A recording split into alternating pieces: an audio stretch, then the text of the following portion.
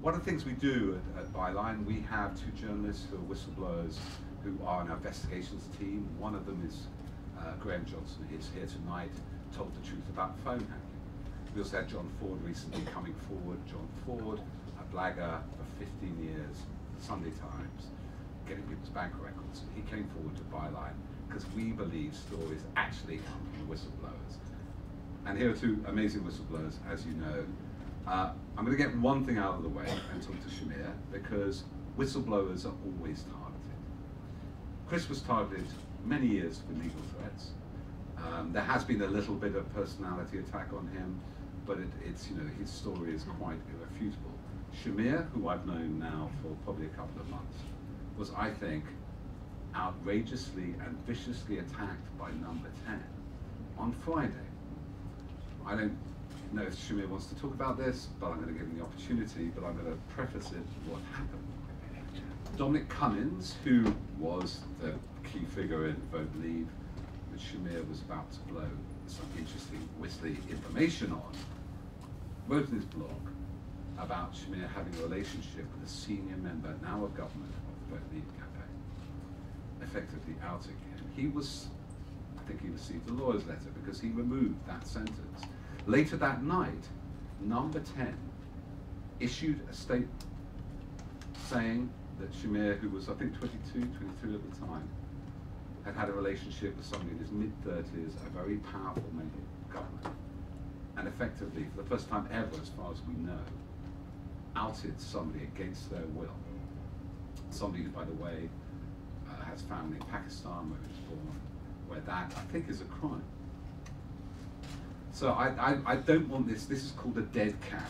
We have Boris's father here, who's a great man, but his son came up with this great phrase, the dead cat. What do you do when it changes the subject of the story? You throw a dead cat on the table. It's disgusting. Everybody hates it. But if we talked about the dead cat.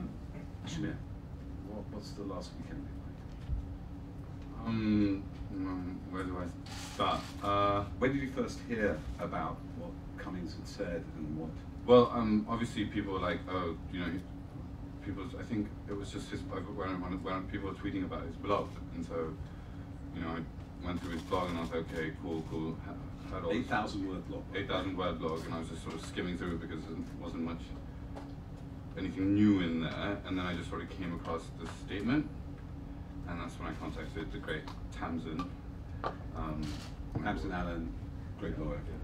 I said, I don't know what to do about this, and sort of that's when I started panicking. You know, I don't really want to go into details, but like that's when I started panicking. But then I was like, it's only Don Cummins' blog. No one reads that.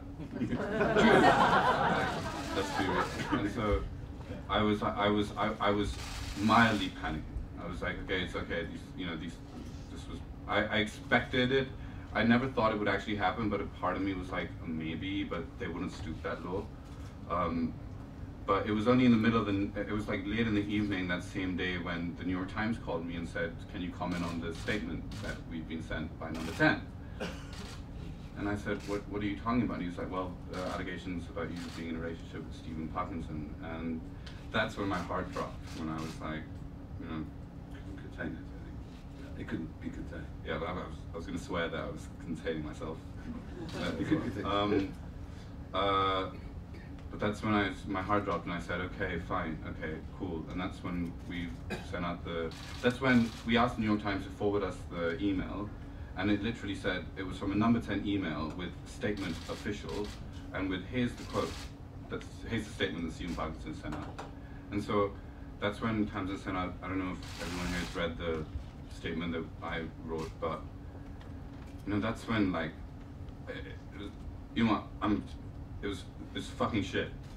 Like, I'm not. Statement said, just to spare you the extent of having to say that again, that you had to come out to your family. Yeah, I came out to my mum day before yesterday, and that's something like, see, I hate talking about it because it like gets. And also, family in Pakistan had to be warned, had to be given protective measures because. So this is a very, very painful way to attack a whistleblower.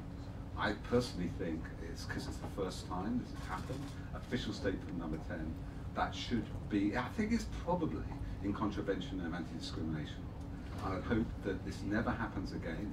This is the worst way to attack a whistleblower, whatever your political motives. Shamir wrote a very generous rider to his legal statement, was that Stephen one day would regret doing this. We don't know the questions on Stephen Parkinson. We don't know why he did it. It was clearly.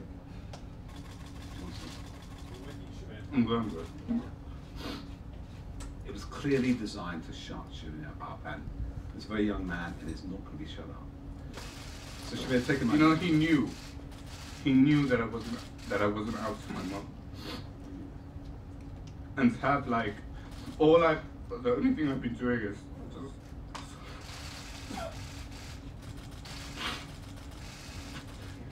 Yeah, I'm okay. So this is the person. I'm okay. Sorry. I'm just being drama queen. Like.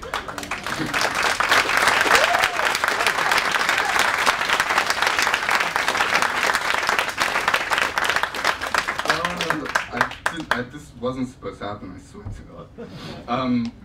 You know, I have not, you know, I'm literally, I go about my life like I don't have any hate towards anyone. I don't. The only reason I did this was because of the shit that Darren went through. And like, explain. Darren Grimes co-founded Believe with you, which is the youth and or liberal league. You know, Darren Grimes has been sort of like attacked by the media for this, and to just sort of see how low these people will stoop to, just to make sure that they win, just to make sure that they're the things that they did, and you know, the sort of the way that they used Darren more so than me, is like, this is how low they will stoop. It's just, it's not relevant. Like, it's not. How is my relationship with Stephen Parkinson relevant to the stuff that I'm talking about? Well, that's the point, isn't it? It's not relevant, and it's the politics of personal destruction. Yeah. Shuts you up and distracts. Exactly. And this is what all the publications started talking about, you know, it doesn't matter from what site, but like the homophobic vitriol. Oh, he was at and I don't even want to talk about it. Oh, he was at a gay event at Harry Cole tweeted out a tweet. How can he be as surprised as gay? Because he went to an LGBT event. The Prime Minister was there, so the Prime Minister gay as well. Like, I don't understand that. You know, there's this sort of logic. Like, there's a thing called being a straight ally, or an ally of LGBTQ rights, and that's what I have proudly called myself, is up till now an ally of the LGBT community, because it sort of protected both me from expressing my support of the LGBT community, as well as protecting my family. And protects LGBT people, which we'll all be supporting. And he number 10, and it wasn't just Stephen Parkinson, it was number 10, Dominic Cummings and Stephen Parkinson, that stripped me of what was the most important conversation for me to have with my mother and my sisters and my family. You know, and now Pakistani news is reporting on it. You know, like, the whole world is reporting on it because number 10, and can you go home? I mean, it's not your home is here, but you have relatives there. Of course, I have my dad lives there. And my so can you go back safely to Pakistan then? You know what, like, I don't even want to think about it, because it's something that's like, I don't want to think about it, you know, I don't want to think about it. Well, but, like, sorry, guys. It had to be addressed. I didn't mean to, like, break down like that, but, yeah, but this, you know what, I came out to my mom, and she said to me, Shamir, I love you no matter what. They're just doing it to shut you up. Don't stop. And I was like, thanks, Mama.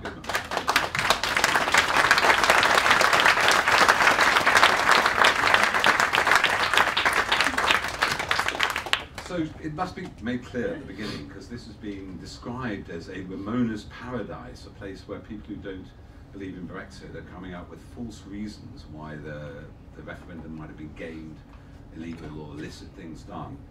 We'll get to this in a moment, but Shamir is a stalwart believer in leaving the EU.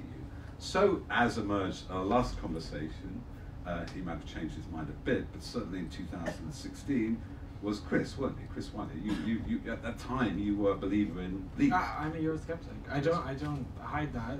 I'm you know, just because I have pink hair and a nose ring doesn't mean that I can't call into question the democratic legitimacy you know, of the European Union. So what's happened since last Tuesday we met? There've been certain, I'm giving you a chance to rebut, because I'm not Jeremy Paxman, I like listening to people and hear what they have to say rather than interrupt them and contradict them. Various things have been said about your account. Now, one of the important things has been said, it's just what Cambridge Analytica did, it's just micro-targeting. The Obama campaign did it, everybody's been doing it. It doesn't work, that's why they paid all this money for it.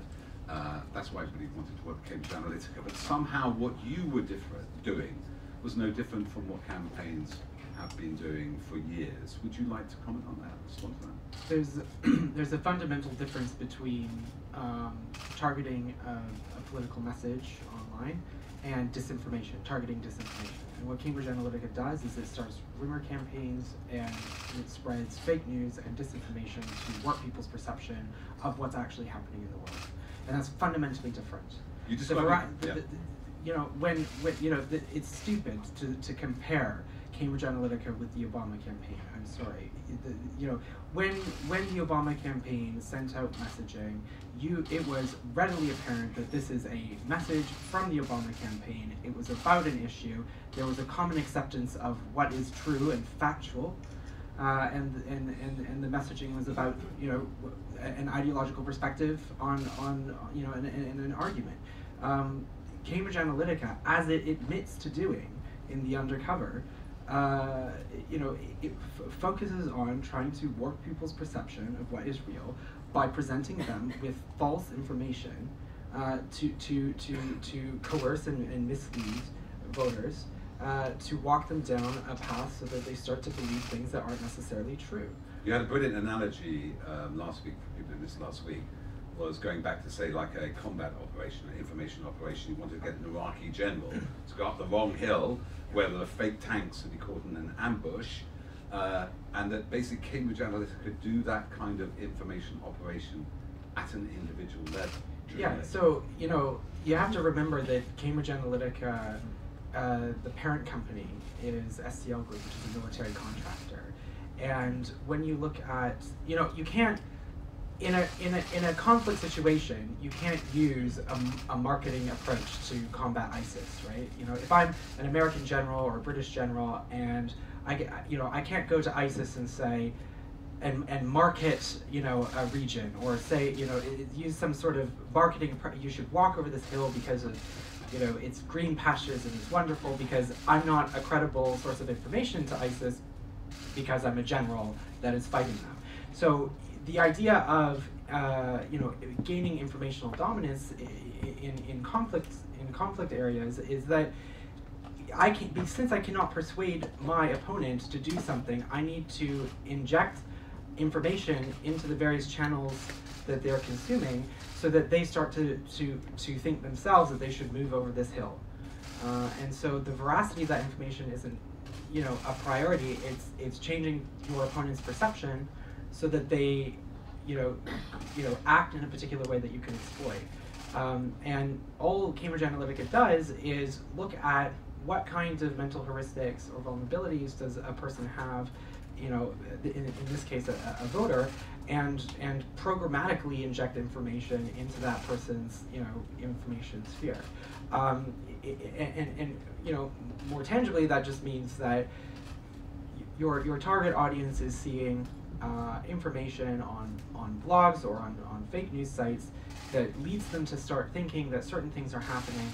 When they turn on the channel, when they look at a mainstream news site and they don't see what they're seeing online, they start to distrust that mainstream media because they feel like that the information is being kept from them. And once you establish that distrust, that is when you've primed a voter or primed a person to then engage with an alt-right campaign or an alt-right ideology. So just going, because we couldn't talk about Brexit last week, well, for various reasons, this story is coming up. And just to comment a little bit on the difference between the Obama campaign and the Trump campaign, my memory was the Obama campaign, even its content, how it's micro-targeted, was yes, we can not lock her up. So it seemed a slightly more optimistic meaning. You spoke very interestingly about why it's called Cambridge Analytica, and last week that Steve Bannon was, a fake office was created in Cambridge as an information operation on him, because he liked the idea of Cambridge, and when he was putting this money in, that's where the name came. But you think Steve Bannon always looked to the UK in some way as part, as I explained last week, a kind of multiple year-long project, a culture war, using information technology to change the political landscape. So why was Britain important to Bannon? Well, Britain serves as a cultural leader for the English-speaking world. So, you know, particularly for Americans, the sort of American concept of British people is sort of the well-educated, calm, rational, sober people who wear dinner jackets and go to Eton, right? Only they knew. And so, if you can, you know, instill a populist movement in the UK, in a way, you can sort of culturally sanitize that populism, because if the Brits can do it, then we can do it in America, and it's not as crazy as it sounds. Did you recognise that early on, that he would be targeting Britain in any way? Yeah, that's why Breitbart set up in London. And exactly the same time. Yeah. Raheem Kassam was recruited at exactly the same time in 2013 as Cambridge Analytica was set up. Yeah. And he obviously saw the UK as a target. Now, Raheem Kassam was also speechwriter for Nigel Farage and was going to run for UKIP. Did you know this at the time? Do you know Bannon's proximity to Farage? Well, I mean, Bannon made quite clear that he was whenever he would come to London and meet with us, always on the schedule was meeting people from UKIP. So UKIP, you know, he set his eyes on UKIP, and you know, Mercer also has a lot of connections to UKIP. Shall I explain those connections? So Robert Mercer's lawyer is a guy called Matthew Richardson, who's also in Cambridge in 2013 at the Young Britain's Foundation conference, which is very interesting if you look that organisation up. And he was recruited as Mercer's lawyer and as, I think, treasurer of UKIP. Yeah, and so, you know, both Robert Mercer and Steve Bannon, you know, cared deeply about the future of UKIP, and also more broadly, can you instill a populist movement in the UK? Not necessarily for the benefit of the UK, more so for creating a cultural proof point for America. So that's you were involved at a sort of digital, granular level, but in a culture war. You always knew it was a culture war to sort of tip these countries to, that you always said, you quoted Bannon quoting Breitbart himself, that politics is downstream from culture. Yeah. So and that's where Britain comes in, because if you extend, you know, this idea of politics flowing from culture, you know, Britain is an important cultural leader in the English-speaking world. So it's obviously, you know, absolutely important, if you're trying to capture culture, that you capture, you know, the cultural leader, you know, in that culture, which is Britain. During the 2 years you were actually, Chris, basically, I don't think it's unfair to say this was the mind behind Cambridge Analytica, if not the soul. If I was the mind, but not necessarily. Not the soul, not the moral soul, but the sort of the calculus, the kind of brilliance of the digital campaign. Did you see? Obviously, nobody knew there was going to be an EU referendum until Cameron was re-elected in 2015. So, did you see what the operations were in the UK, or did you see precursors to Brexit, things that were going on, meetings with UK? Well, there were definitely precursors. I mean, we would, you know, I'd be invited to, you know, go onto conference calls, and you know, people from UKIP would be on those calls. Even when the calls themselves weren't about UKIP itself, you know, the various, you know, subcontractors and whatnot that we were looking at in the United States, you'd still have people from the UK who were, you know, senior UKIP members participating in some of that planning. So, you know, UKIP was around from the very beginning of the company. And I mean, worth saying that it's on record, I think, has been contradicted, that Nigel Bannon is such a, Nigel Bannon. They are brothers. Nigel Farage is such a fan of Steve Bannon that he bought him, or got him copied, a photograph of Napoleon, Steve Bannon as Napoleon, which he hangs somewhere in his office. So this leads us to an important revelation, and you've got some new news on this, is that obviously, we're just about Leave EU at the moment, we'll get to Vote Leave and Shamir. Leave EU have been very adamant, despite Aaron Banks and Andy Wigmore tweeting to me and Carol and various other people, yes, we thought did most of our analysis. It was Cambridge Analytica that won it for us. They're brilliant. In fact, Cambridge Analytica were at the launch of LeavEU. Cambridge Analytica boasts on their site they've helped turbocharge LeavEU. Now they never work together. They never work together at all. But did they work with AIQ during the campaign? AIQ? So the thing. So first of all, Brittany Kaiser, who you're referring to, who was at the launch of LeavEU, who was also a director at Cambridge Analytica, last week actually finally conceded that yes, they did do work for, that they being Cambridge Analytica did do work for LeavEU. So it should be, the reason why they first boasted about it, then abject denial, was because it was the first time that Cambridge Analytica had worked on a project where potentially unlawful activity happened, where they couldn't just leave the country after it happened. And they came to the realization that actually, oh wait, we did it on our home turf, and we are actually subject to the jurisdiction of this country, as the ICO raids show. They have to actually comply with British law, which is why they backtracked on all of the work that they did for LeavEU, because it wasn't compliant, because it wasn't declared. LeavEU didn't declare the work that Cambridge Analytica did, which means, by extension, Robert Mercer funded projects that interfered with Brexit. Well, they would, just to give the other side, that they say they had a pitch to them for 40,000. Andy Wigmore was slightly unclear who paid that bill. They said it wasn't us, LeavEU. So there's a lot of controversy, to give the other side. They claim they weren't involved. But your allegation is, and surely given Bannon and Mercer's, and Bannon and Farage's friendship, that a lot of the materials, a lot of the underlying machinery of the LeavEU campaign was somehow inherited from Cambridge Analytica. You say, would there be data? You have an interesting thing about AIQ, but would there be data in the LeavEU analytics which would show where I've seen invoices where Cambridge Analytica was actually working for UKIP. So sure, they say, well, we didn't work for LeavEU or da da da da, but they also did work for UKIP. I've seen invoices that show that they've worked for UKIP. And also something else that I've seen is Andy Wigmore's company, Eldon Insurance, talking about targeted advertising on Eldon Insurance letterhead, talking about LeavEU targeted advertising. So why is it that Eldon Insurance was producing internal reports for LeavEU talking about internal LeavEU response rates for their advertising when it's an insurance company? So the two issues here worthy of investigation, put it this way. One is donations in kind. So imagine, I'm not saying this necessarily happened, that Robert Mercer and Steve Bannon gave over all their great analytical machines and micro-targeting to LeavEU for free. I'm not saying this happened, but imagine they did. That would be a donation in kind and should be costed.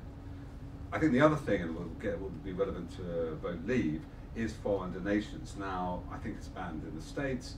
It's certainly illegal here. And certainly, whether it's illegal or not, we need to know who's acting in our elections. And if there's any indication that Cambridge Analytica, which by the way was an American registered company, and major shareholders, Mercer and Banner, were interfering in British elections, we need to know. Can we, just to segue to Shamir and the Vote Leave issue, just talk about AIQ, because I think people are a bit confused about this. AIQ took half the spend of Vote Leave. Is that, of the 40%? And of all, were they involved with LeavEU as well? No, so Cambridge Analytica did work for LeavEU, and Aggregate IQ did work for Vote Leave. 40% of Vote Leave spending went to AIQ. Okay, so this small random company on an island on the west coast of Canada, with like 8 or 10 employees, took 40% of Vote Leave's expenditure. You know why? Because you know these guys. Well, yeah, because I helped set it up.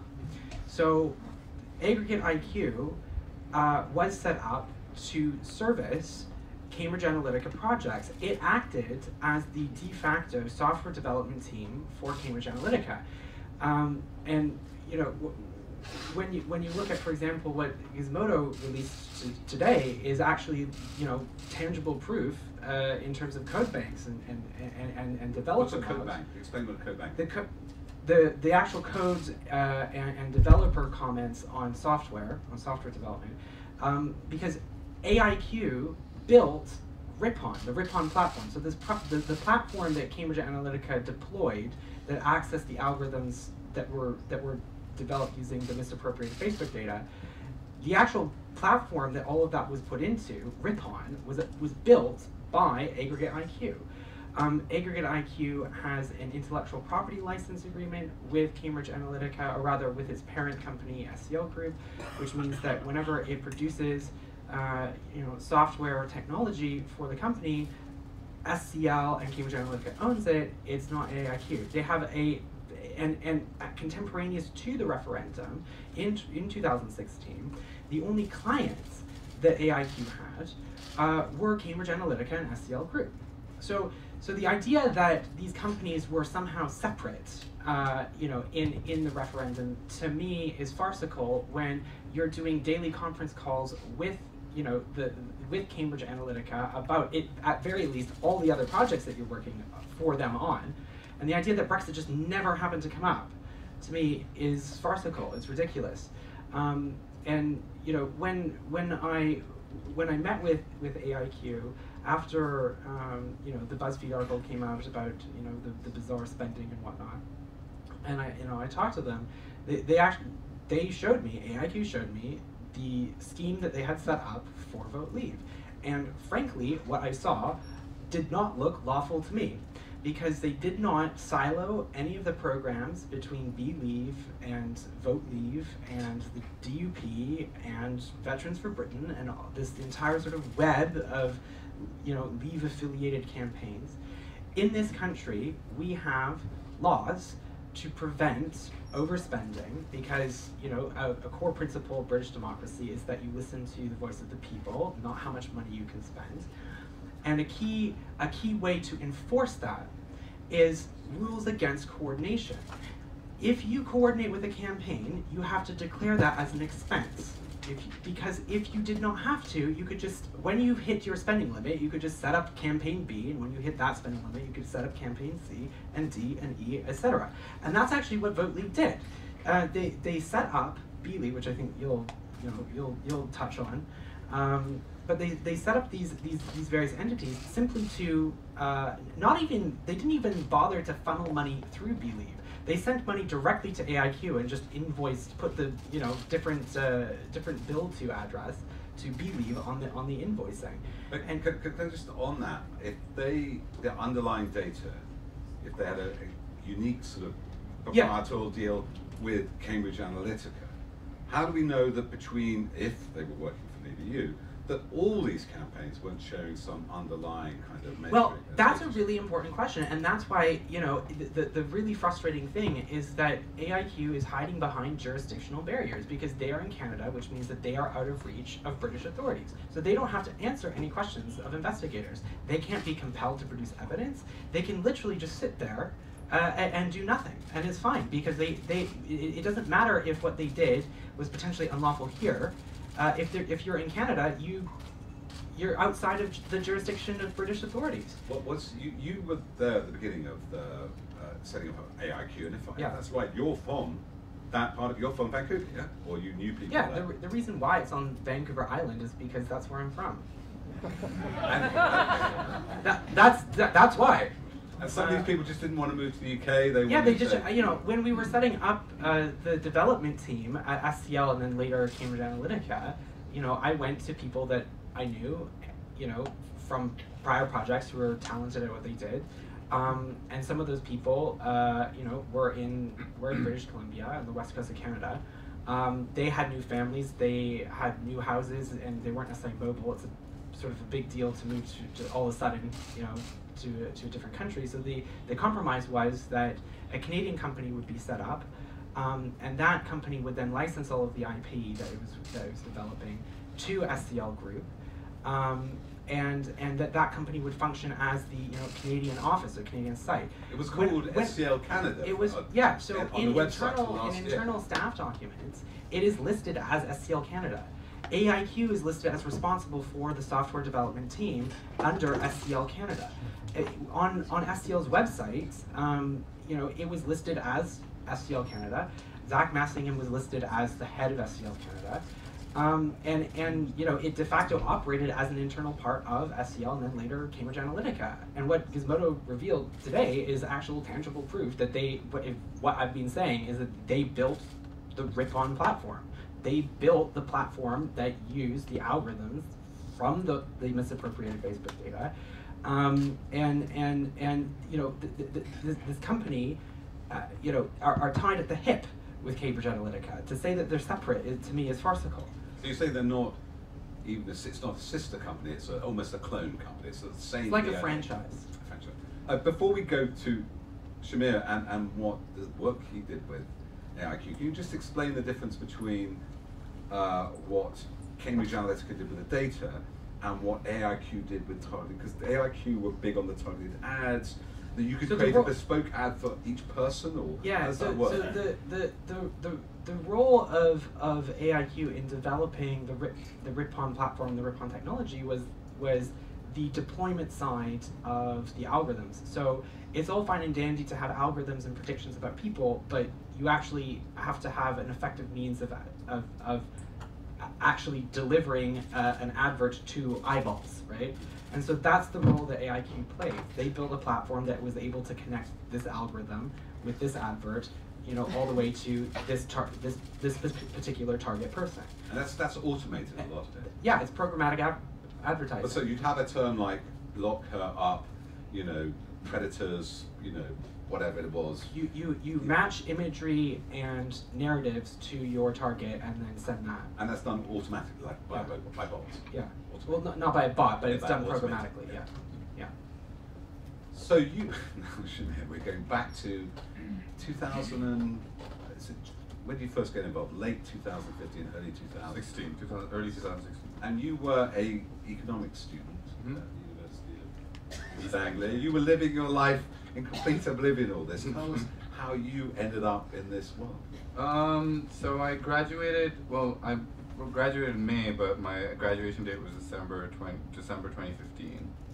And I sort of, I was a graduate, so I was looking for work. Obviously, wasn't getting any jobs, so I just said, oh well, I was interested in politics, so I got in touch with Chris, who I've known for like 5 years. And I said I knew that he had worked on the Liberal Democrat campaign coalition government, so I said, can I get involved with? Do you know anyone in the Leave campaign? Because I was Eurosceptic, but coming out of University of East Anglia, which is like full of hipsters, I was sort of like, I was like hiding it. Did you know Chris was a Eurosceptic as well? I knew that he was involved in politics, but we hadn't really. So could you have been working for the Remain campaign had he known somebody there? No, because I didn't know any. The only person I knew in politics was Chris. Oh, okay. Like, and then Chris would like go on rants about like how the EU is this, EU is that, but like reasonable, not like they're coming from Turkey. No. Yeah, it wasn't like that. So yeah, he got me in touch with. He's messaged Stephen Parkinson, who was then national organizer for Vote Leave. And said, yo, just send him a picture, didn't you, of me? Yep. Like, is this... well, I prefaced the picture with, hey, my friend is really interested in politics. And interestingly, Stephen Parkinson issued a statement saying that what I've said in terms of introducing Shamir was untrue. Yeah. And then I produced the emails and text messages showing that I actually did introduce it. Yeah. Lapsed in memory, perhaps. Yeah. So yeah, I got in touch with Stephen, and then I was invited into the Vote Leave headquarters March. This is March 2016, and we sat down and started talking about how I could, how I could contribute. And really immediately the conversation became about how like someone being Pakistani Muslim could sort of contribute to the Vote Leave cause, and because Vote Leave from the start had made it imperative that they set up different outreach groups to target specific communities, which is normal in a campaign. And you sort of pick niches. Obviously, Black and ethnic minority communities, even though as diverse as they are, come under one banner. You know, I was like, I can, and we talked about how it was important for people like me to get involved because they couldn't just win based on, angry UKIPers. That they were a different campaign. They got the official designation, and part of the reason was it that they were more liberal. They were kind of an open season, more global idea of. Well, yeah. Brexit. So a significant part of one is getting as many people to vote Leave or not vote Remain as possible, and the other was in designation. It does work in your favor if you say we have all these different communities backing us. So like I worked with for Vote Leave. I worked at Muslims for Britain. I worked, with a bunch of outreach groups helping. I tried helping set up Asians for Britain, but it flopped. But I was heavily involved with the outreach team under Cleo Watson, Gertrude Baines, even constantly communicating with Stephen. So yeah, April time came, and that's actually as soon as I joined, I met You met Darren. I met Darren, and I can say this now because I wasn't out before, but I met because I met Darren at the Out and Proud event, and I've said this in my witness statement, just not publicly because I wasn't out and proud. A witness statement to who? Well, to the Electoral Commission. But I met Darren at the Out and Proud event, and we immediately clicked. His values were progressive. He wasn't voting Leave because he didn't like migrants. He was voting Leave because he believed in a sort of a brighter future for Britain, one that sort of reconnected with places across the globe, with growing economies. Even he and Darren said, countries like Pakistan, India, and before he even knew I was Pakistani. So they immediately I was like, okay, this guy's cool. And it's a working class background. He's a very liberal, progressive guy. Yeah, and fashion student too. And a fashion student. But yeah. was suddenly given 625, 600. Yeah, so that happened afterwards. So But before we get to that bit, the ads which Darren and you were producing, then you joined. Believe was created as an official organisation or merged out of Vote Leave, your outreach. No, Vote Leave set up Believe. Right. It was all the passwords and emails were set up by Vote Leave. But before then, Darren was doing ads then that were very successful. He wasn't doing ads. Right. He was doing content. Right. Darren's work was excellent when it came to content. He was making very impactful graphics and pushing them out, and some of which were performing better than some of Vote Leave's in terms of engagement rates, better than Vote Leave's paid ads. So what was it? So he was doing the. It turns out people like nice things more than they like angry, scary things about Turkey. And his ads were like sort of African farmers would benefit if there weren't these tariffs. Yeah, from EU protectionism harms African farmers. We need to curtail passport discrimination, which was a huge factor for me being not from Europe. It was sort of imperative to the reason why I was, voting Leave. Explain that. Just unpack that. Because your EU passport is the whole of the EU. Once we became EU passport, it became much more difficult. Yeah, I never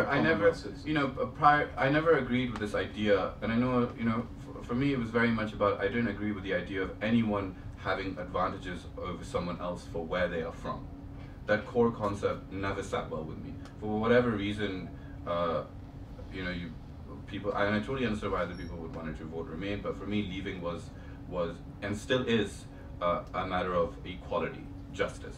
That Britain had an obligation to start trade deals and stronger relationships with countries that it had left behind, as well as not base its migration policy on having the weird sort of way it works is you have your immigration from non-EU places and you have your free movement from EU places, which fundamentally as someone who isn't European didn't sit well with me.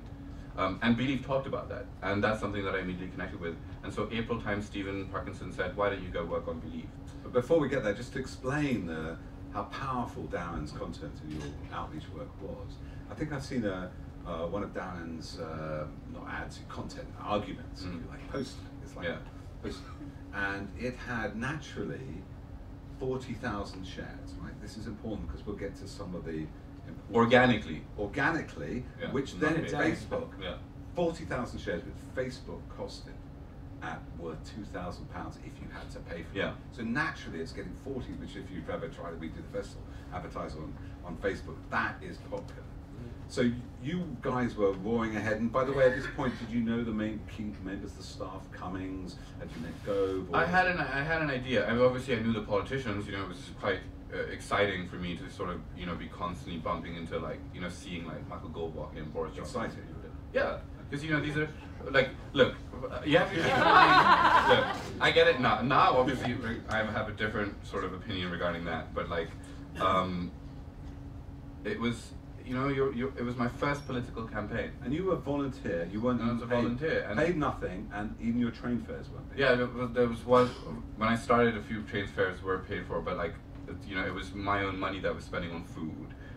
Most of the time getting to London. And accommodation. How did you and Darren? Well, sometimes I would crash at friends, and so we'd work around it. So you're complete volunteers. At that point, you were 23, and Darren 22. 22. Yeah. Darren Well, I turned 22 in February, but. And Darren was at the same age. Yeah.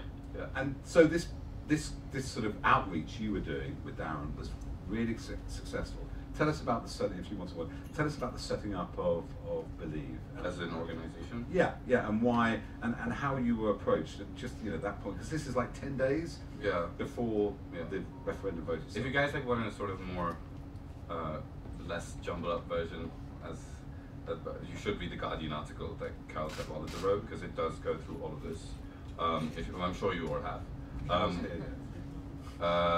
But you know, where was I? But what moment, when suddenly you're told you're a separate organisation, and you're going to get well, that was a process. £1 million. That was a process, right? We started off with a donor coming in who contacted Vote Leave and said, "Look, I'm interested in Believe. I want to give money to Believe, or consider giving money to Believe." And then so Cleo Watson arranged a meeting with Darren Grimes, me, and 2 other Believe volunteers with this donor in the Vote Leave meeting room. Keep in mind that I'm constantly, the only place I work is Vote Leave. Like, I don't sort of have any, Believe doesn't have any offices. We're based in Vote Leave headquarters as an outreach group. So we talk to the donor, we start speaking, and we sort of talk about maybe it'd be good to have a proposal. Donor goes, Darren and I bring up a proposal, send it to Vote Leave staff, because we start thinking, okay, if people are interested in Believe, because we are doing great work, let's see what they say. And so we sent out a proposal. And then we were advised by Cleo Watson, who's head of outreach for Vote Leave, speak to William Norton, who was the lawyer, and he suggested if you want to start getting money, you have to set up as a separate campaign. As I said, because the voting limits were, yes, spending limits were getting reached, so they had. Yeah, so I knew that other Vote Leave outreach groups were given money for their specific causes, so. I still don't know why I know now why we were specifically asked to set up as a separate campaign. But at that time, he was just like, the way for you to get money is to set up as a separate campaign. And so how much money did you put this pitch out? Yeah. And you expected what, to get 10,000? So the baseline was £10,000. If you could get £10,000, we'd be so great. It'd be perfect. And then there was a brief note where it was but if we had £100,000, which we just put in for the sake of it. I even remember having the conversation with Darren. Let's just put that in for the sake of it. You never know. Some of these people are rich. They'll give some money. And then so. And what happened? And how long between the pitch and hearing that you got some money was there? How long did you have to wait for that? Well, once we sent out the proposal, etc., obviously that donor pulled out. Well, apparently the donor pulled out. But we had already started talking to William Norton, and he was advising us through the process of setting up as a separate organization. He wrote the constitution document, set it up as an unincorporated association. You're the secretary and I became the secretary and treasurer, whereas Darren was chairman. So Darren and campaign manager. So Darren, the way that the document that William Norton has set up made Darren legally liable, as in the person responsible for as a 22-year-old. As a 22-year-old. Just to reiterate, this is William Norton was Vote Leave's lawyer. Yeah, right? head of compliance. So the idea that you have a separate campaign, a totally separate campaign, but the Vote Leave lawyers were writing the Constitution and advising the volunteers on how to set it up. It doesn't sound very separate. It doesn't sound very separate. We were volunteers doing what we were asked to do. Yeah. Darren and I don't have any experience running an organization, as much as we like to think we were super smart, but we don't. We didn't. So we went through it with the expectation that everything that we were doing was perfectly fine, that it was good. You advised that we weren't lawyers. We were being advised by a lawyer, so we did what the lawyer asked. We set up a bank account, everything was hunky-dory, and we were a separate organization, and everything remained the same. I was still coming to the Vote Leave office. Still claiming you're not getting your train fares paid? Yeah? Well, yeah, no. And so what was the donation came in eventually? So about a week after that, and this was 2 weeks, somewhat 2 weeks before the referendum day, where Victoria Woodcock, who's the chief operating officer of Volley, said, hey, I think we found you a way of getting you money. And we were like, cool, okay, good, okay, finally. Let's sort that out quick. And then later Darren tells me we're getting almost £700,000. And, you know, people are like, oh, didn't you question it? And I was like, no. I was I was a 22-year-old volunteer who was finding it difficult to find a job already, and so having the opportunity to put on my LinkedIn secured £700,000. What person wouldn't do that? I was elated. I was like, that's amazing. That's awesome. So the first thing I asked him was, okay, so can I get some money for train expenses, food, you know, the basic things that you ask for, because seeing as I'm treasurer and secretary of the outreach. And he says, no, I don't think I can. There was confusion, and he was like, I don't think I can. It has to go straight to AIQ. So this, you don't know the donor. You don't know No. the donor. We assume it's not a foreign person. That seemed two different figures: 625, 675. But there's a 620. Well, the official number is now 625,000. Yeah. Okay. But it never came to your bank account, did it? No, it didn't touch our bank account. It was paid straight to AIQ through Volley as a donation in kind, which and let me be clear, you can do that, but it's just you can't coordinate. You can't just, otherwise you're just sort of, if you know exactly what Belief's strategy is and what Belief is doing, and you're sort of working with Belief, coordinating, and when we're using office facilities, when we're speaking to Volley staff about what we're doing, when we are in effect coordinating every aspect of it and being instructed on how to go about the process. It doesn't sound like coordination, it sounds like subordination. No. Like you had no choice where that money went. It went to, do you know where the money was spent on AIQ? Or Well, your ads, or what was it spent see, AIQ, we did obviously work, we started working with AIQ during the last phase of the referendum. We were spending hundreds of thousands of pounds as two 22-year-olds on our project. But I never saw the results of £625,000. You know, we had gathered how many emails? 1,000. Just 160. yeah, like just above 1,000 emails. I mean, for £625,000, that amounts to about what? 600. You're the smart guy. It's like 600 pounds an email. Yeah. It would be cheaper Which is insane. to Well, go out into Oxford Circus with 50-pound notes and throw it at people, hoping that they would give Yeah. you your email address. I did a bit of math. I did a bit of math based on that one of Dan Grimes's content, which had 40,000 interactions, not impressions, interactions. That's likes, comments, and shares. Much more engaged than impression. I did a quick bit of math. I didn't do it. I did it on my phone. That basically 625 would buy you 13.5 million interactions on Facebook. That's not impressions. Impressions, Impressions, yeah. interactions at that rate. But you don't know where that money went. So that fast forward, you probably celebrated the night of the referendum. I was excited. I was, you know, the day we won, it was amazing. You know, it was my first political campaign.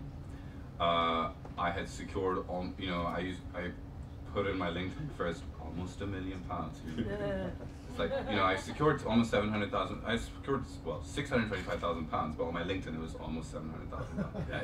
You know, like, but I was excited because now I had some experience and proof of the hard work that I had put in, and we had won the campaign. You know, I remember writing, won the referendum campaign. You know. And then what happened? Did you get a job in politics, or did you? No, go I back on the job? started working at Top Man as a sales assistant for a bit. Went back. I was in Birmingham. I was looking for work. Obviously, continue looking for work, but I started working as a sales assistant at Top Man. But August time, the BuzzFeed article came out. So August 2016. Yeah, just after the referendum. They go, what was this weird spend? Yeah. Suddenly to a fashion student of 625. Yeah. What happened when the BuzzFeed article came out? Well, Darren was devastated. Darren was panicking. Darren was like, I don't want to go to jail, etc. And like saying things like, chill out, like it's cool. So the first people that contacted us and that we communicated with were Vote Leave staff members. So Paul Stevenson and Antonia Flockton, and these are all senior members of Vote Leave and Victoria Woodcock, and even Stephen Parkinson were advising us how to respond to it. The Electoral Commission response. We were told, don't speak to the media. This is. We were told, don't speak to the media. It's best to, they're just bemoaning. They're just bemoaners. But were you allowed to tell the truth to the Electoral Commission? Were you told to just not? Just well, shut up? when the BuzzFeed article happened, there wasn't anything going on. We sort of, Darren was communicating with all the senior members of ODU. As was I. So. And Darren was working for them, was he, at this point? Because he'd set up Brexit Central. I'm not sure. I think he started. Yeah, he started working at Brexit Central at that time. I'm not sure the exact. But you then get you no longer stay at Top Man. You start working for Matthew Elliott. Yeah, the Taxpayers Alliance. Would you, retrospectively, do you think you're being brought under a wing there? You know what? Like just for the sake of I've thought of this question. I've thought of this. I have. But it's not really good for me if I sort of come out of this and try to find a job and say every place that's hired me just hired me to use me. No, you're clearly much more smart than that. And you're still working. Just to check, you're still working. Oh yeah, I'm still employed by. Have you been into work since? No, actually, I won't fault them. They've like my boss, who's not Matthew, my CEO, John O'Donnell, has been very good. He's just been like, take your time, do what you need to do.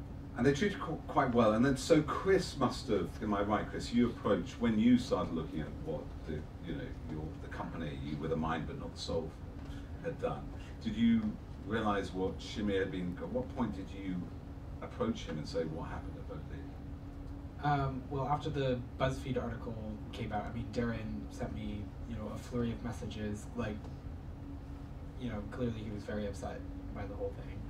And he blamed me for putting him in this situation. He trusted everybody at Vote Leave, and I said, oh, you can trust these people, and I assumed that when I would introduce two 22-year-old volunteers on a campaign, I introduced them in good faith that this would be a really good opportunity to get some political experience. It's really hard to get your foot in the door in politics, and so whenever I encounter people who are interested, I'll go to my way, irrespective of whatever party, to introduce them to people that I know.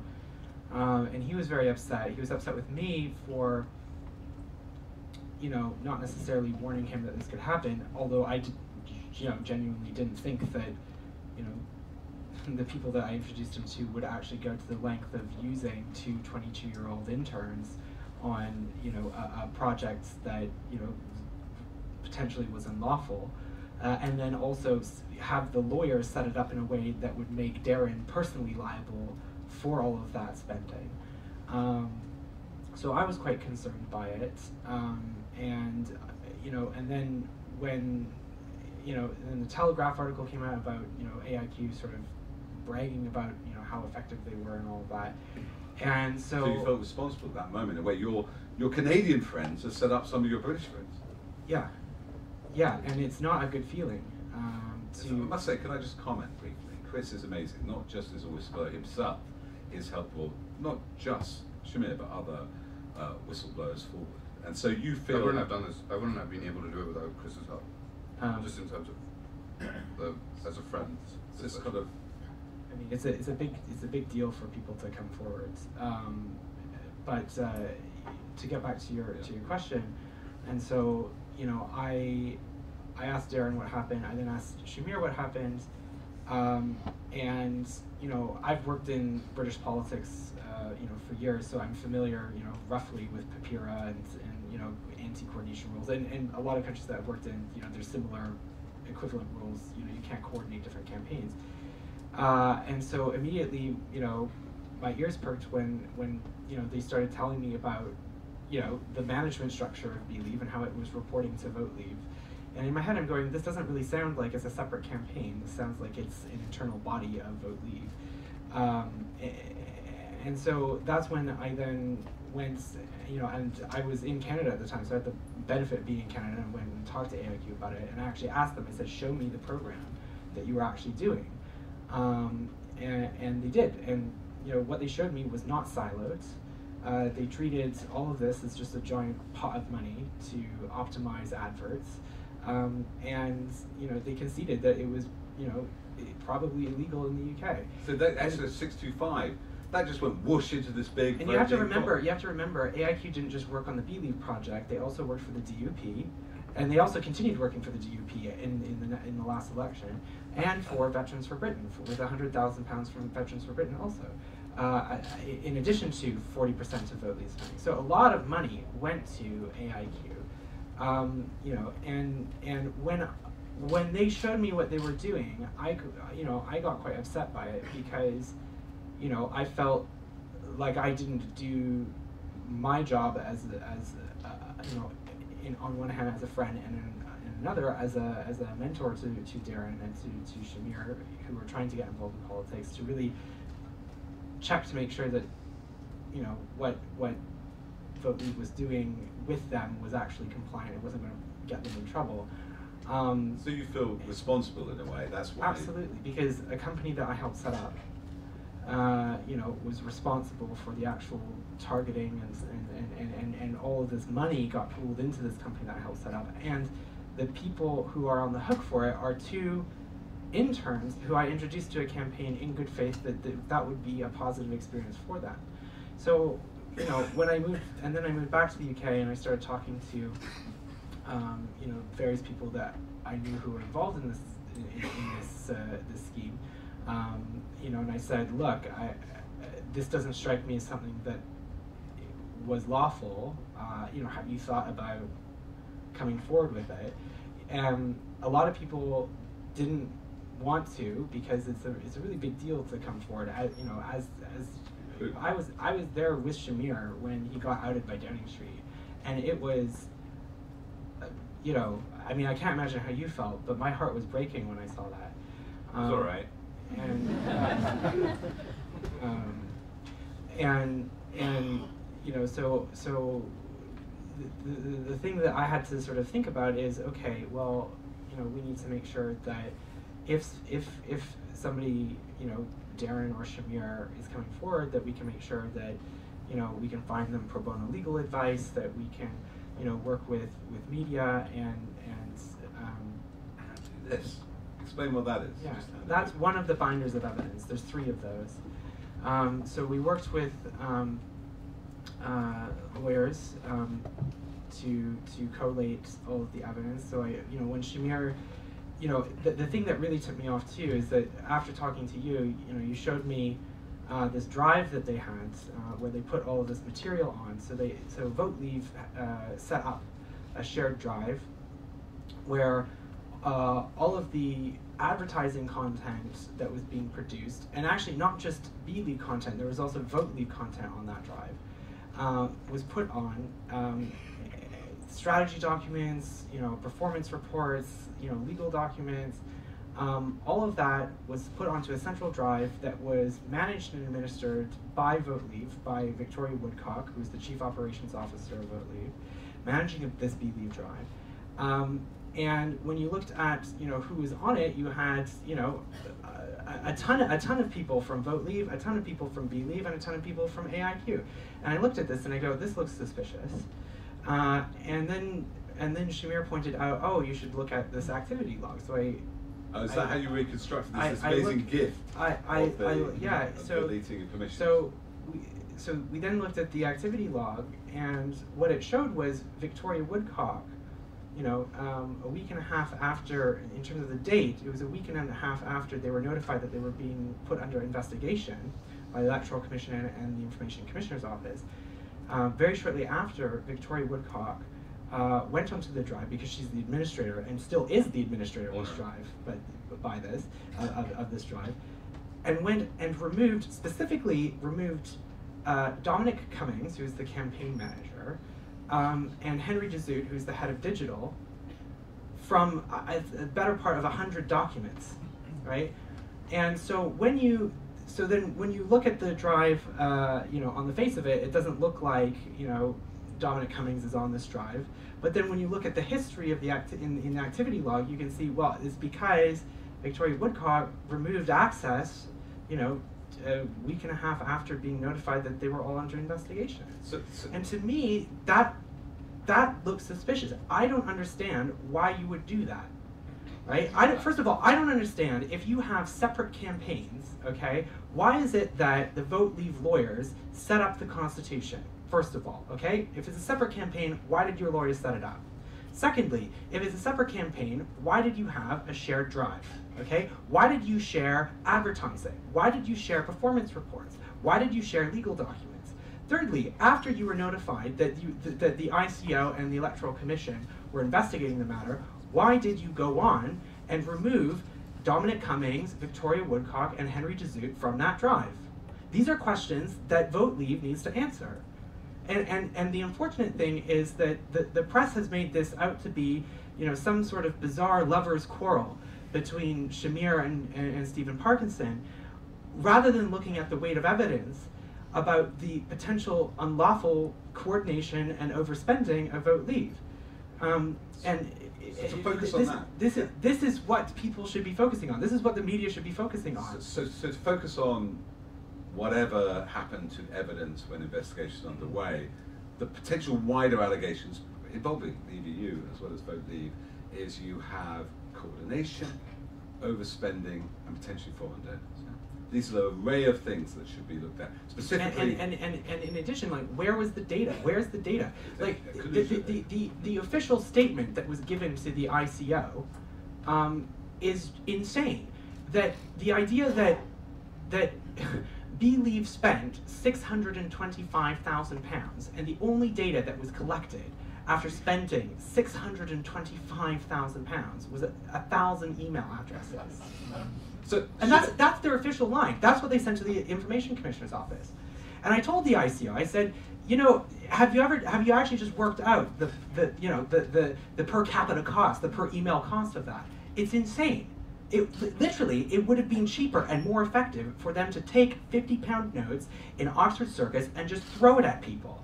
And you would have got more email addresses. You would have got, it's insane. Yeah. And so I'm when I started looking at all of this evidence, I'm just going, this, I'm a Eurosceptic. I don't, this is not me trying to rehash some kind of Remain, Leave argument, but more fundamentally, it doesn't matter if you are Leave or Remain. If you believe in democracy, you need to also believe in the rule of law, and that cheating, you cannot allow cheating, regardless of whatever side you're on.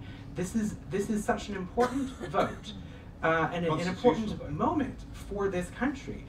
It is an irreversible change to the constitutional settlement of this country, and the idea that there was potentially pervasive cheating on the Vote Leave side, on the side that I supported, it deeply concerns me, because I supported Leave because I believe in British sovereignty and British democracy. But what I don't believe in is breaking British law. And so this absolutely needs to be investigated. And the unfortunate thing is that our regulators, the ICO and the Electoral Commission, as much as they try, do not have that many powers to investigate, do not have a large team, do not have access to funding, and the only thing that I see that would be effective in this case is some kind of inquiry at Parliament, because this is too important to screw up. If we screw up the referendum, we're potentially irreversibly screwing up the constitutional settlement of this country. And every election we need to be sure that this is genuinely the democratic will of the people, and that this is not a result that was bought with money.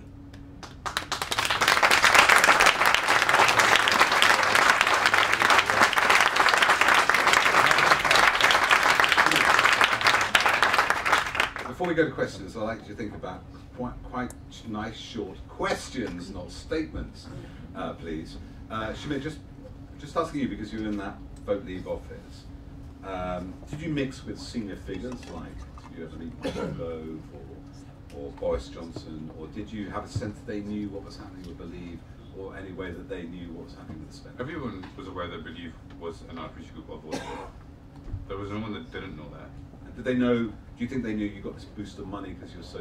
Did people congratulate you for the success? People congratulated Believe for what we had done. People did congratulate Darren Grimes for Believe. There was no everyone in the office congratulated Darren for what he had done at Believe. So you weren't just like coffee, like George Papadopoulos, you know? No. Whatever, you know, Trump says he's just a coffee buy. You were the centre of that campaign. Okay, let me open up questions. I'm going to take 3 at a time. Thank you so much. First I said I was Stanley Johnson. Second I said I didn't want to talk about the dead cat theory. Thirdly, I said, because amongst other things, I've written a novel called Compromat, which suggests the Russians were involved. We're talking about that about 10 days from now here. I really want to know what you think about whether, for example, some of the funding might have come from non-UK sources, even Soviet sources, and do you think some of the information, the trolling, etc., could also have come from Russia? Because that would put this whole argument which you're advancing seems to be in one stage further. Do you see what I mean? That's brilliant. I'll pass that question on. Well, I'm wondering if you can please tell us, was there any coordination with DUP and Veterans for Britain? We've seen how 2 streams of money funneled into AIQ. Were they also on your computer email list? Were they interacting with you in the office? Was there any overlap whatsoever? And Chris, just if I could just ask a quick follow-up. That's 2 questions. You've been painted by Cambridge Analytica as a part-timer, a fellow who didn't even work there a year. Why? You really, in their opinion, you really wouldn't know anything about Brexit. I'm wondering what was your actual role there and what interaction did you have with Dr. Spector/Kogan? Okay. Thank you, Peter Kellner. The 1,000 emails for £625,000, was that simply money very badly spent? Or was it used for something else, and if so, what? Now, secondly, Chris said very early on. The 2 questions, people. Very early on. Thank you, Peter. You're very kind. He said very early on, not in relation to the referendum, but more broadly, that you could use this targeting to send the bad kind of misinformation and so on. What did that happen in the referendum campaign? Can you give any specific examples? As well, leaving aside the money and that side of the legality, was it misused in terms of fake news being put out through this device? Okay, thank you, Peter. So the 3 questions, well, the 4 questions are, and I think a lot of these are actually directed to Chris, though. I think, Shamir, you can answer the second one. The first one from Stanley is, well, either of you answer this. Foreign spending. Was there a sense, basically, were the Russians involved, were the big oligarchs involved? Does anybody have an answer to that now, of their own experience?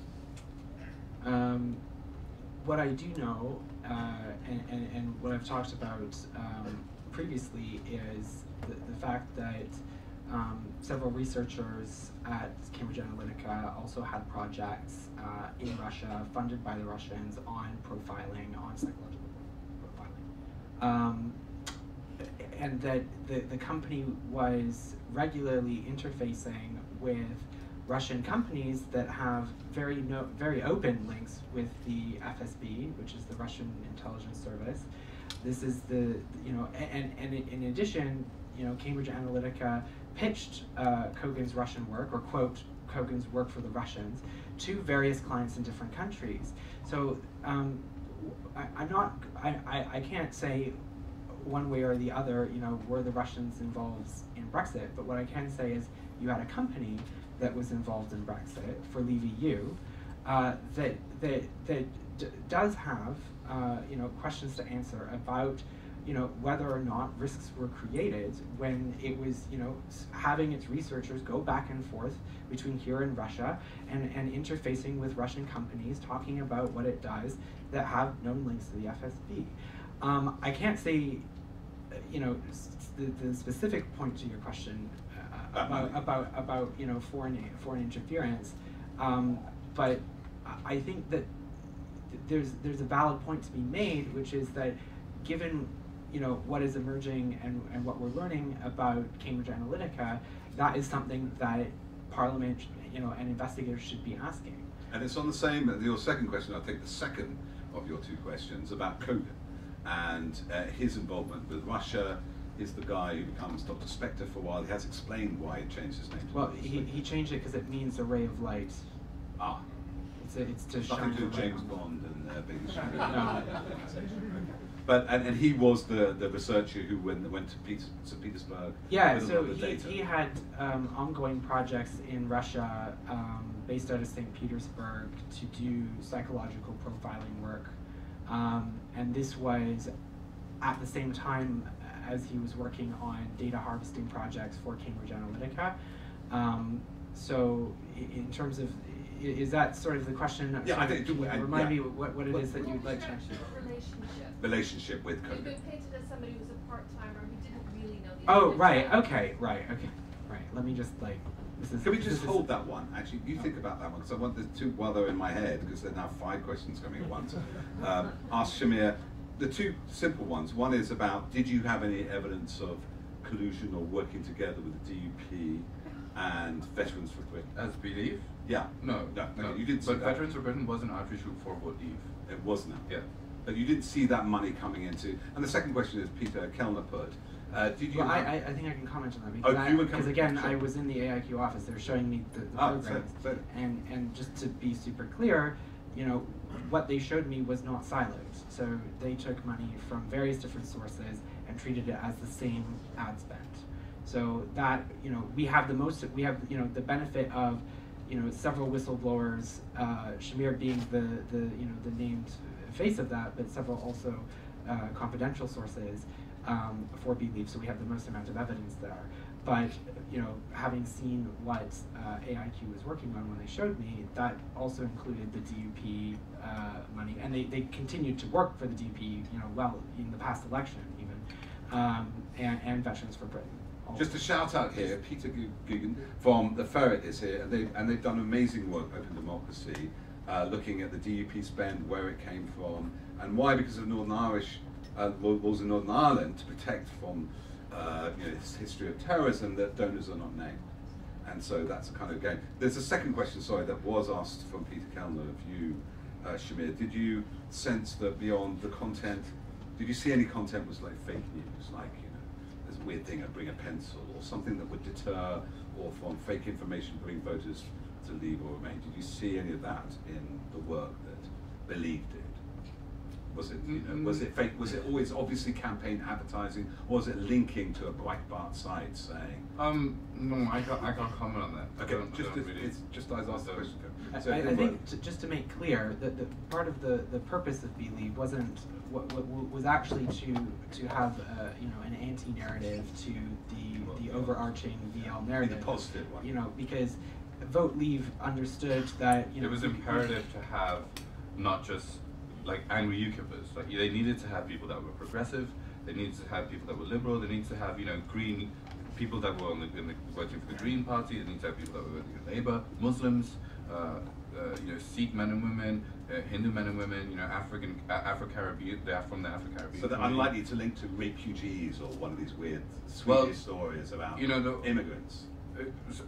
That was the main Vote Leave stuff, right? But when you sort of you have to think about that they needed to ensure that they got as many people voting Leave and as many people as possible as not wanting to vote Remain. And to put it more simply, they had to win less badly, or they had to lose less badly with progressives. And so the purpose of Believe was to present a much more progressive outlook on what Brexit could look like. So it wasn't you know, wasn't intended the to link to Breitbart or any of that. It was quite the opposite. Yeah. But I still haven't actually answered your question. Can we? Well, okay. All right. Do you want to just very quickly answer that? Because are you just a coffee boy at Cambridge Analytica? So the answer is they're using weasel words. Okay. So I was the director of research. If you want like evidence of that, I can show you my old business cards. I can show you, you know, reams of emails and evidence of that, which the New York Times has seen, which the Guardian has seen, which Channel 4 has seen. Cambridge Analytica didn't exist when I started at SCL Group. Okay, I was the research director at SCL, and it was the work that I was doing that then eventually led to the creation of Cambridge Analytica. The idea that I left in July is not true. That's when I gave my notice.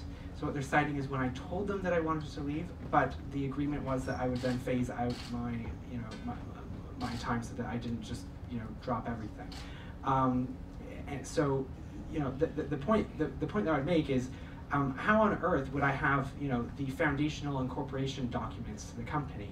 Why is it that I have, extensive email chains, with, Mercer's lawyers in setting up the actual company itself if I was just some part-time intern or whatever it is that they're saying, right? I was negotiating with Robert Mercer's lawyers, okay, setting up the company, right? I was the research director at SCL Group before Cambridge Analytica even existed. Okay. Right. So for them to say that is just using weasel words, because Cambridge Analytica didn't exist when I started, because Cambridge Analytica was based on the ideas and the research that I was doing at SCL. Hi, Isabel Hilson. Part of the fog of this argument is what impact it had, and so the other side is now saying, yeah, okay, but it made no difference. So I would like to know how you did quantify the impact, if you Sure. did. So do you want to answer it immediately? Yeah, it's a lot easier if we just answer Okay, them. I'll do the next time, three. otherwise it gets just Yeah. complicated. So the thing that I would say, first of all, we don't make this argument when we find doping in the Olympics, when you're caught cheating on an exam, because we don't have the argument, oh, he would, this gold medalist was caught doping and using performance enhancing drugs, but did it really make a difference? Did it not make a difference? They only used this drug, not that drug. They only had this amount of drug, so they probably would have won anyway, so they should keep the medal, they shouldn't keep the medal. If you're caught cheating, you lose your medal, okay? This is a really important point, because it gets to a really fundamental, point about, the integrity of our democratic process. If we allow people to cheat, okay, where does it end? There's no point in having rules if we just concede in cheating. I'm with you there. That's Yeah. not my point. Yeah. But I Well, still there are like to know metrics. the Were answer. Yeah, there okay. any metrics to test success, return on investment? Yeah. So AIQ. So when I was at Cambridge Analytica and we were working with AIQ,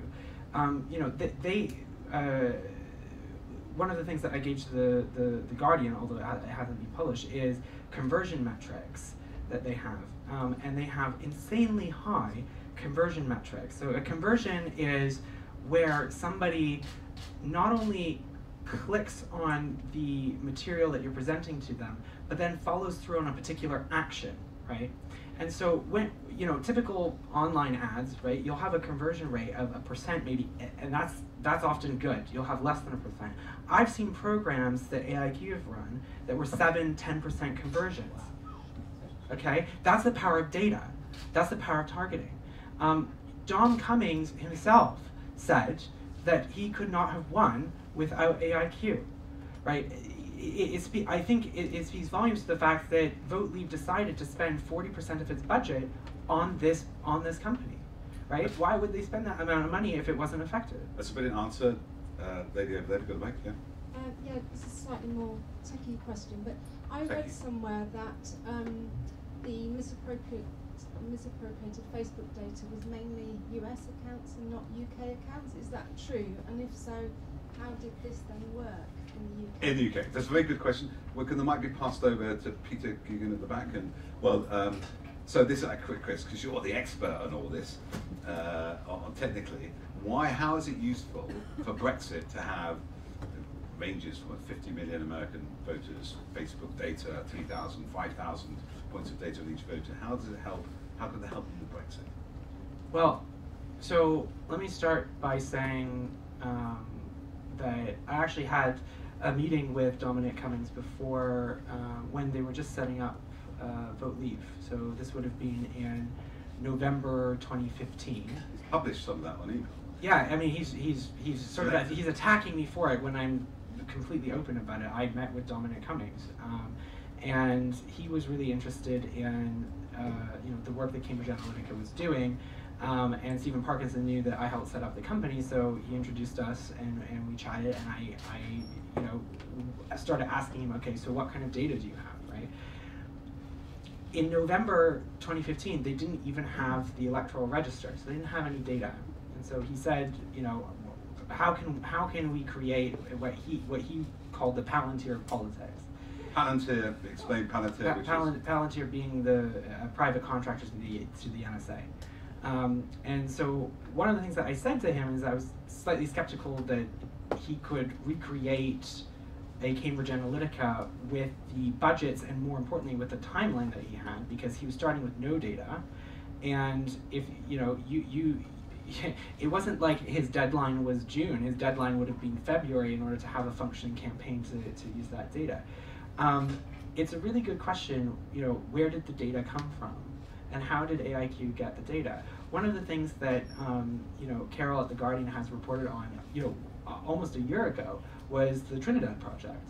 And on the Trinidad project, one of the things that AIQ was contracted to do is acquire data, including acquiring ISP data, by any means necessary. ISP data meaning the sort of back end of what's happening on the internet. Yeah, and so when you look at some,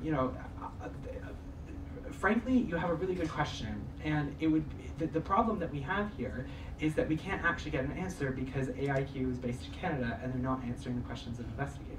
Brilliant. We're running out of time, so I have a question in the back from Peter. Can I just should we start asking questions of Shamir, because he's I'm going to divert some to him. Yeah. Hopefully some. Have you got a question for Shamir, or is this for Chris? I think it's probably maybe for both of you. It's continuing on the theme of AIQ. Because we found out today from Gizmodo that, which is a really interesting story, that Cambridge Analytica created AIQ's election software. And I have two very quick related questions. The first one is, you're talking about you went to see AIQ and there were silos. I want you to just expand on that a little bit about what that meant. When you're talking about all the Believe, Veterans for Britain, DUP, Vote Leave, that was all in together. Could you just talk a little bit more about what that looked like? But secondly, the one thing I've always wanted to know about this story was, who introduced Vote Leave in the first place to AIQ? Where did that happen? Where did that come from? Okay, again, everybody's getting the two questions in. Do you want to answer that now, or anybody have you got to answer that? You don't, Shamir, unfortunately, it's not something you can. Sure, so, in terms of using various ad platforms and seeing that you had different adverts from different campaigns in the same ad program, that's not siloing, right? It's as simple as that. In terms of who introduced who, you'll have to it doesn't make it doesn't make sense what Dom Cummings said. I found them on the internet when they didn't even have a website, right? Because they were effectively an internal part of SCL and Cambridge Analytica. So that's a really good question. You should ask Dom that. Okay, so we have two more questions. This gentleman over there, those two hands together, and then one final one from the front row. Guys, Paul Connie from the New European, so you can guess where I'm coming from on Brexit. It's interesting to have two whistleblowers from a pro-Brexit side. But what worries me is how much we really think the Brexit result was influenced. I did research before, and although a strong Remainer, forecast Brexit would actually win, based upon research in Labour's heartland seats in the Midlands and the North, looking at older generation voters who aren't particularly going to be on Facebook, etc. So how convinced are you not that it actually did influence the result of a Brexit? Sorry, people can't hear you. So you can have the second question at the same time, because we are going to wind up. So just for Shamir, why did you decide to come out about this now? Why did you decide to blow the whistle and Believe, given your kind of career prospects? Hold that, because I think that's the great one to end on. We just have one third question. Sorry, I also, if I may, just a really technical, boring question for Chris, which is that were you ever aware of a commercial relationship between Facebook and Alexander Kogan? Well, that's been, I think, been accounted for. So I have one more question here from the front. When this question's, I'm going to hold back Shamir's question. I want to end on that. While this is coming out, Chris, do you want to answer that question? They Believe would have won anyway? I mean, seems so cool. It seems back to that same question. How do we know it made a difference?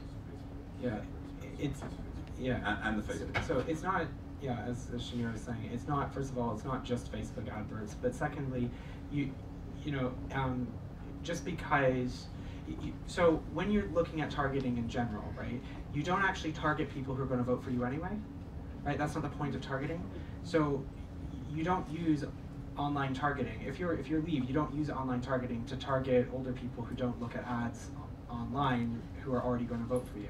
That's not the point. The point of targeting is finding people who may support you but might not vote, or definitely are going to vote but are sitting on the fence. If I was to put it, at a sort of base level. And So for my, not so my, people answer, voting so my women? answer to that is that it's not that yeah, absolutely, more older people voted leave, but there were.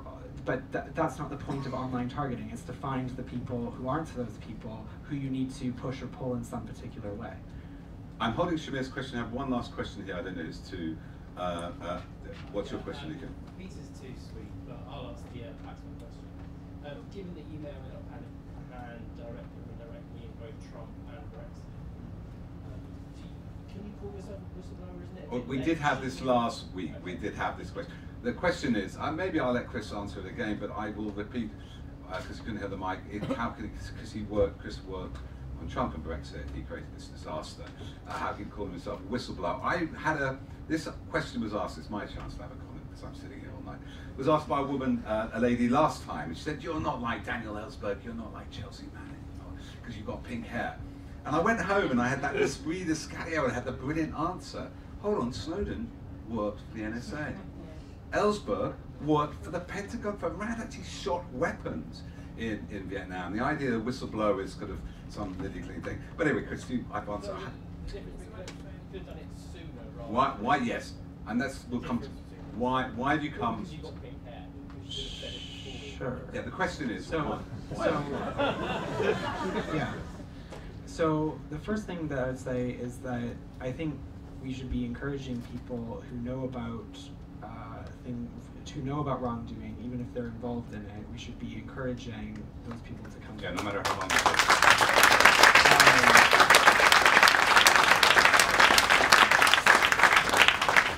Secondly, I didn't come forward because I got sued almost immediately after leaving, and I had to sign not just an NDA but an undertaking of confidence. And it is quite intimidating to go up against Robert Mercer, who's a billionaire, right? Who threatens to crush you.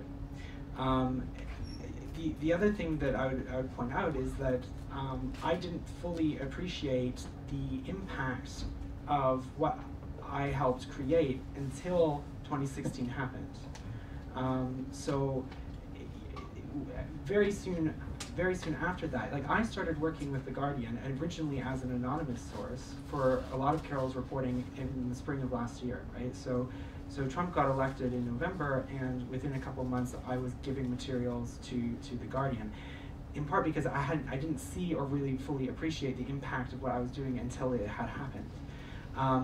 The other thing that I would say is that just because I'm coming out now doesn't mean that I haven't been working on this for months. I went to the authorities, I reported it, I reported myself, I reported Cambridge Analytica to the Information Commissioner's Office. We've reported this to the Electoral Commission and indeed the Cybercrime Unit of the National Crime Agency. Did that well before coming forward. What you're seeing is the climax of a process that has taken a year. The other thing that I did is I went and talked to other people I know who were involved in various aspects of these programs to gather evidence to pass on to The Guardian, to the New York Times, and indeed to the UK authorities. That took months. That took months and months and months and months. And I promise you that was very difficult to do, because when you go and talk to somebody who has been intimidated over and over and over again by a billionaire, by Steve Bannon, it is hard to convince them to risk trusting someone else with information that could be incredibly compromising to them and handing it over to journalists.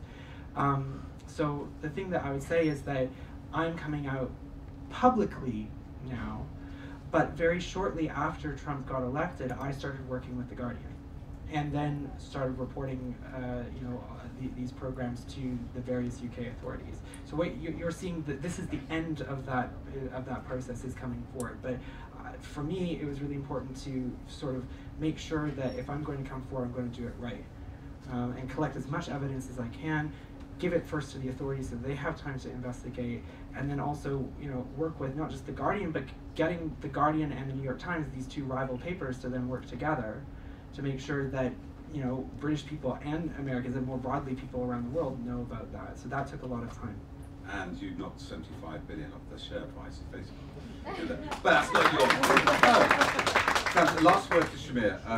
It's a similar question, and in a way, Chris is older than you, more experience, and probably it's been a more shocking experience for you. First, why did you and when did you decide to come forward, and how do you feel now?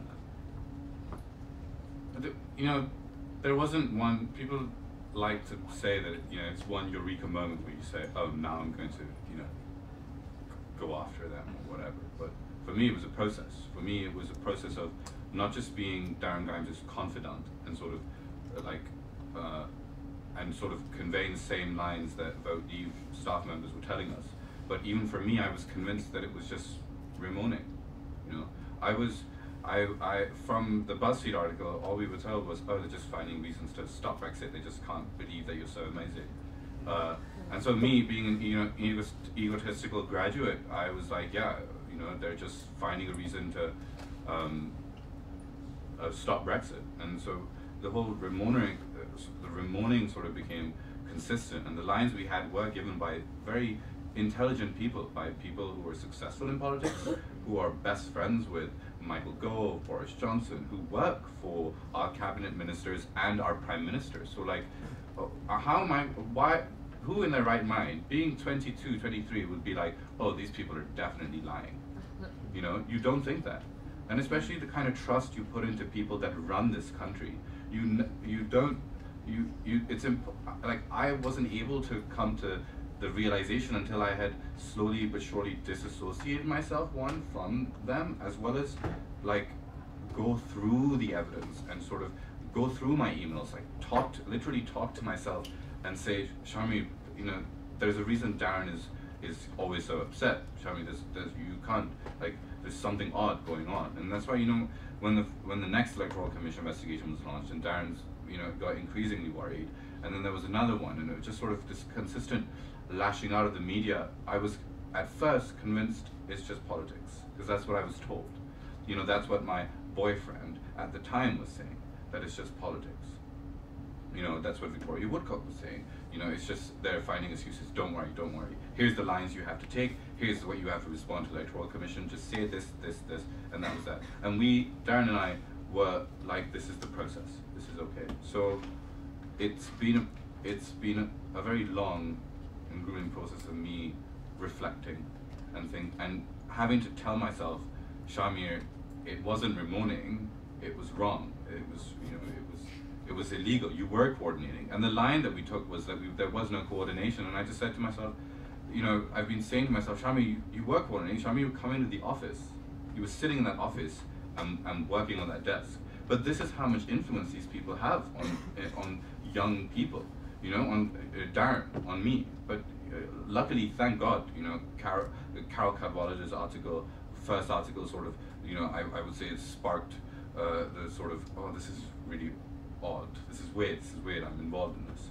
And then, speaking to Chris and then sort of going through the Google Drive and seeing, and I don't know, again, what reasons she would do this, seeing the Chief Operations Officer remove the campaign director and remove the digital director of Vote Leave from the shared BD Drive. What else am I supposed to think about, oh, okay, something is pretty odd.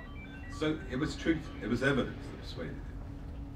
Yeah, and it was evidence, and it was, seeing Darren constantly get worse and worse. And sort of telling, and I remember I've told Darren so many times, I've said, why aren't they helping you? Why isn't VL doing anything? Why isn't Vote Leave sort of helping you get by this? But it was, crickets. Leave it, Darren, it's okay. It doesn't matter. They're just trying to attack you. They're finding a reason to attack you. So in a way you feel that Darren, particularly now, who has not come forward, has been left to hang out to dry.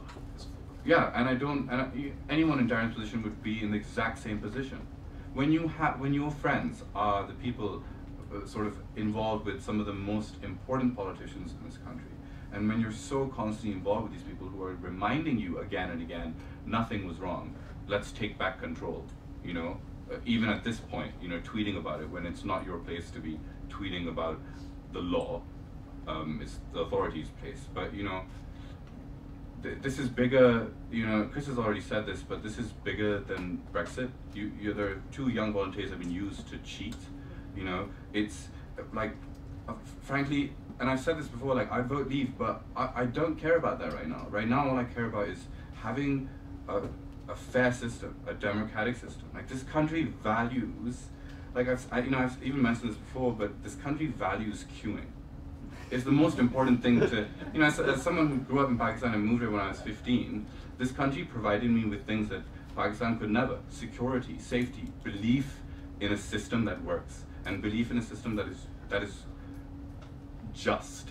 And to go through this process and see that sort of security I had and belief in this country that I had just sort of slowly stripped away, and like doubting the integrity of our democracy has brought me to this stage where I've gone through possibly the worst thing a gay Muslim man can go through. You think it's worth it for those values of democracy? Well, that's up to the British people. Like I don't know. I hope it is, but like after today going on the news, and like unfortunately I go through comments and tweets and just sort of seeing the kind of vitriol that's. Don't go through the tweets. I know, but it's not just bots. It's not bots. It's journalists. It's politicians. It's our foreign secretary. It's these people that are. It's Downing Street. Yeah, Downing Street. You're being trolled by Downing Street. Literally. And so, I don't care about how they portray me. For me, it's just now I'm very much focused on the evidence is there, and the evidence is actually there. Like, just to be clear, you can all see it for yourself on fairvote.uk. Every single bit of evidence I've sort of put out and left to the British people, because I said I've done my part. I've thrown away everything that I built over the past 2 years. I've thrown away the people that I have loved and cared about, but that have used me, or seemingly that I thought I cared about, who have obviously used me in this process, as well as used Darren in this process, just to win.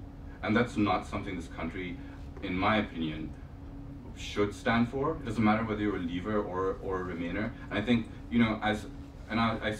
the reason why I keep saying I would vote Leave again is because, like, this country, there's a variety of reasons people vote Leave, and people, go on this whole like argument about why leaving is bad and why remaining is bad, etc. But that's not the point anymore. The point now is that people have cheated and people have been used, and there is strong evidence, a 40-page, 46-page dossier of just evidence for people to see. Legal analysis. The actual evidence is 3 binders. Yeah, exactly. And so people can decide for themselves. So you stuck up for the rule of law, a great British family, and so we now reliant on making sure the rule of law happens. So I mean, I think these two guys will deserve a massive round of applause for just helping.